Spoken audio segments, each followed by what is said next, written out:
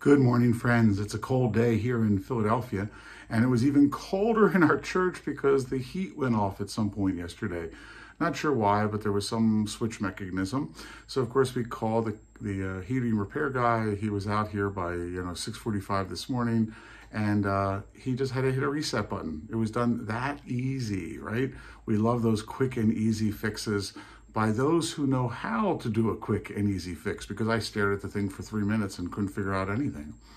I share that because, we're continuing with the O antiphons. Yesterday was O Adonai, or O Lord, and today is O root of Jessie, right? Lord, obviously, is what it means, that Jesus is the Lord, that he is the one who will guide us, that he is the one who knows the way.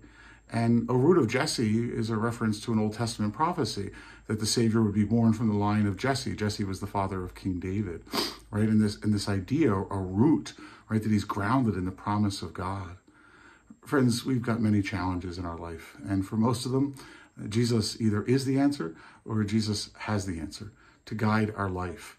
It might not be as a quick and easy fix as our boiler was this morning, but it will be a fix nonetheless, if we can trust him the way I trusted that the repairman would know what to do.